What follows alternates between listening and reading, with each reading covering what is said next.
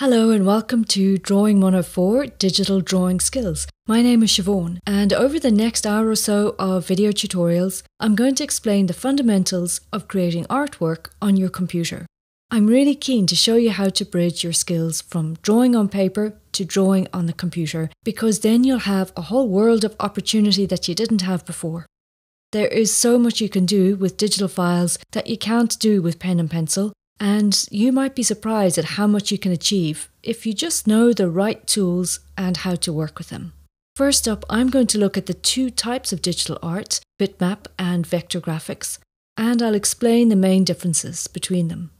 I'm going to look at bitmap art first, and I'll show you the main tools that you need for drawing and painting.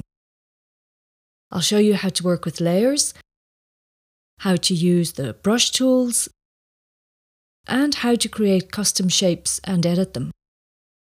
Then I'll look at the other side of the coin, vector art, and I'll explain the ways in which you can efficiently and expertly manipulate points and paths and achieve great effects. I struggled a lot when I was first starting out, and I spent all my time on my computer trying to figure stuff out. The most frustrating thing with learning new software is that things don't necessarily become obvious until someone points them out to you. So I hope this course can cut down dramatically on the amount of time you need to spend figuring out how to draw or paint digitally.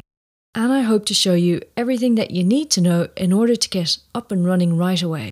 I'll explain the absolute fundamentals of digital art, and I'll also show you some advanced techniques that I've been using for years as an illustrator and an animation background artist. So let's get started.